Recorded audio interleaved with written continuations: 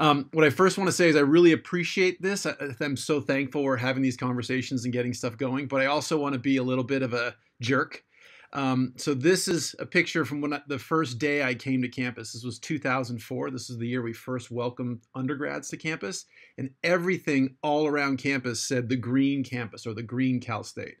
Those were all removed in the wake of 2004, and we retreated quite substantially from our commitments.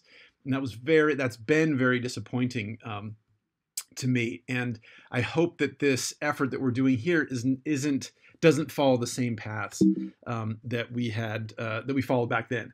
We really had opportunity to be the leading campus in the whole nation in terms of sustainability, in terms of dealing with climate, and we retreated from that.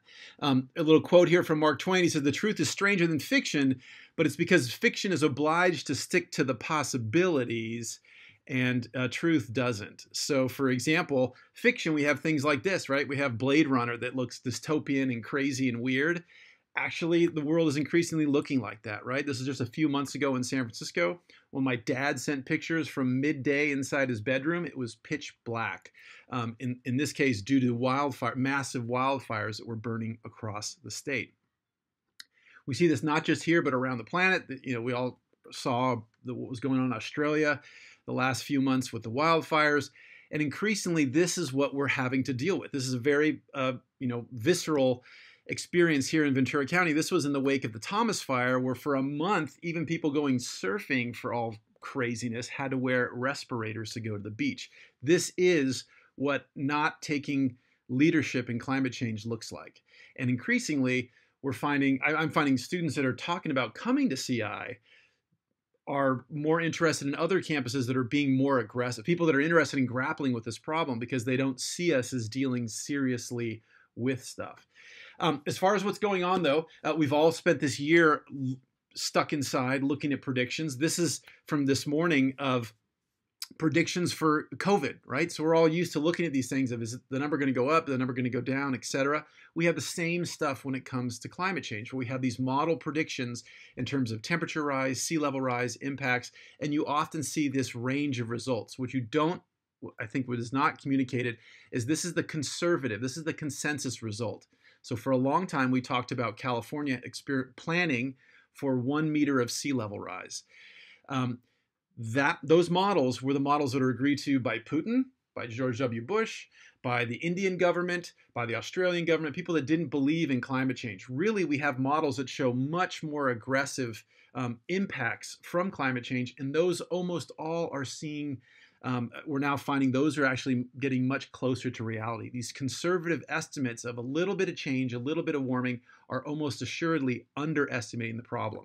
As a consequence, 3 years ago and then 2 years ago, the state of California revised its guidance. So instead of talking about planning for 1 meter, we now suggest planning for at least 2 meters.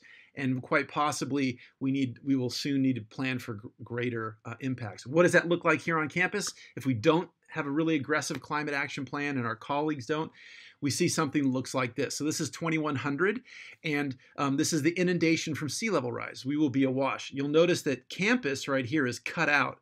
So campus, we're in this area of medium vulnerability. We're not in the area of medium vulnerability because of our levee system that's around Cayugas Creek, et cetera. It's very important to maintain that. We do not pay super close attention to that, but if we aren't serious, the ocean will be very close to the edge of our campus door. How am I doing? Almost out of time. So all kinds of impacts from these things. In the case of sea level rise, we can talk about hundreds to thousands of miles of roads being impacted, hundreds of thousands of our fellow citizens here in California being impacted, all kinds of economic impact, and on and on and on. We also see this very viscerally with fires, right, as we just talked about. So this is the extent of fires over the data in the late 1800s is a little bit squirrely, though we don't really have good data there. But starting in about 1920, we have really good data. And you'll see this number, the size of wildfires is going up and up and up. And last year, it was over 4 million acres. Crazy. And it's only showing, we're only going upwards. So we need to deal with this if we don't want to burn up, for example. Here are all the areas around campus that have caught fire, a major fire in the last few years. And what you see is virtually everything burns. and has burned. Campus is burned. You guys are mostly young. You weren't here, but in 2013, campus itself burned. Everything around our built structures went up in flames. And in a few years ago, the Thomas Fire, even when campus wasn't severely impacted, our offshore research station on Santa Rosa Island was swimming in smoke, and it was very difficult to work out there. So we need to figure out how to deal with these problems because they are impacting you, they're impacting how you guys learn, and on, in addition to the sustainability concerns and everything else. We're seeing unprecedented level of change. This is Montecito after the mud flow. How'd you like to clean out that storm drain? It's a little challenging. These firefighters are like, oh my God, what am I gonna do? We're also seeing increased, when it rains really hard. When it doesn't rain for a long time. So this is our drought monitor. We're entering right now. This is the second worst March we've ever had since we kept records. There was a time in the early 70s when it was drier, but this is becoming a phenomenon. We don't have enough water. Fire, heat, drought, etc. And then another aspect that can come, another benefit from an effective climate action plan is we can help ourselves directly in terms of our health. This is some of our data from our students that we've been tracking microplastics around the state. Every single beach we've looked at, full of microplastics. Every critter we've looked at, sand crab, fish, etc., full of microplastic. And you guys are becoming increasingly full of microplastics. And microplastics are tied to the same petroleum carbon-intensive economy that causes the problem with greenhouse gases. So if we deal with greenhouse gases, we'll also deal with some of these other pollutants. So for example, you are drinking microplastics when you drink your beer or eat your food. We found it on the lower right in all of our agricultural soils around campus. And then this most recent study up on the upper right, we've been looking at how much microplastic is in the air we breathe. So if you're inside Sierra Hall or Student Union, you're going to be inhaling twice the amount of microplastics as you would outside, and that again comes from our very carbon-intensive economy. So with that, I'll just end with saying that we have some great opportunities here with COVID and things of that nature. And this is some survey work we did in the fall. Long story short, most people say they use more plastic during the last year. So we're increasing our carbon footprint intensity in this past year. We need to be going the opposite direction. In these conversations we've had over the years, we've tried to do something and then we've been told we can't do that, it's too costly, it's too costly. I would suggest that as we talk about this plan, another quote from Mark Twain, we start off with a quote from Mark Twain, we're ending with a quote from Mark Twain. He said, it's not the size of the dog in the fight, it's the size of the fight in the dog. So we shouldn't let the fact that we don't have a huge amount of money or whatever stop us from an aggressive climate action plan. We can figure out ways to get it done. But the problem we've had in recent years is we sort of get short-circuited.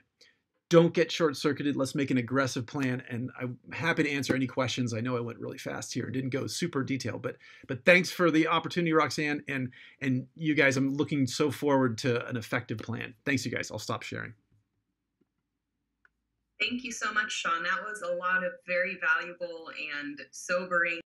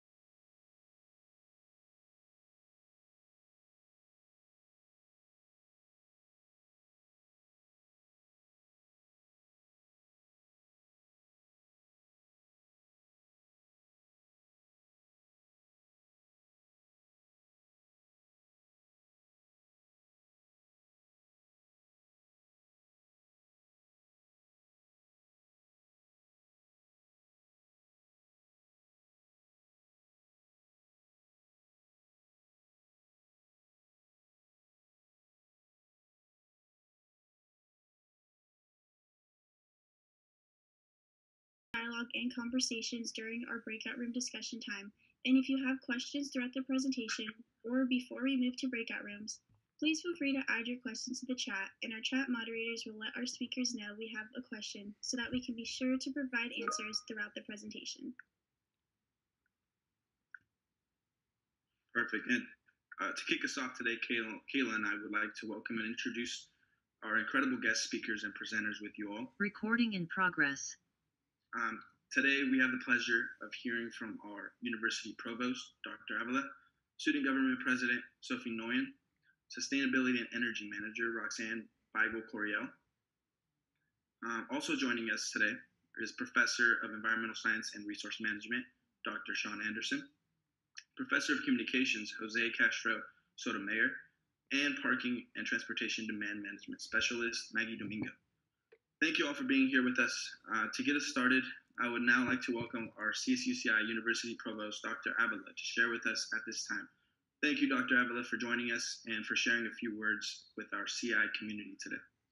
Thank you, Brian, and I'm very pleased to be here, particularly pleased to have the opportunity to, just provide some opening remarks for this first climate action summit, or whatever we're calling this, right? I know that the goal here is to create a sustainability plan, climate action plan for the campus. And I want to just provide assurance that from the Division of Academic Affairs, we think this is a high priority for our campus.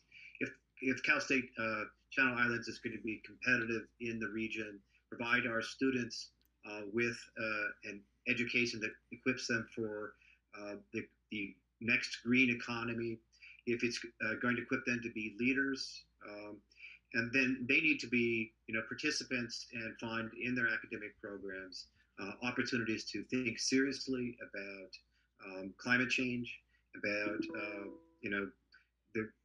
what a carbon footprint is, steps that they can take as leaders in business and in the community to create a sustainable practice for all of us, no matter where they live, but especially here in Ventura County. So as we begin to think and strategize about where this campus will go over the next few years, I hope that one of our cornerstones that we adopt is to be very serious about building into all parts of the university a dedication and a commitment to reducing our carbon footprint, to being sustainable, being good stewards of our region, and setting an example for the community and the rest of the state in terms of our commitment to these important values. So it's something that's strong about CI, and something that I look forward to working with all of you with in terms of growing that and developing that over time. So thanks for inviting me. I am actually supposed to be in another meeting with the Chancellor's Office, so I'm going to jump off right here. But very much appreciate the opportunity to speak to this, and want to assure you that you have the full support of the Provost's Office. Bye-bye. Thank you, Provost Avila, for your insight and leadership today. We look forward to our continued work together as a CI community. I would now like to welcome Student Government President Sophie Nguyen to share.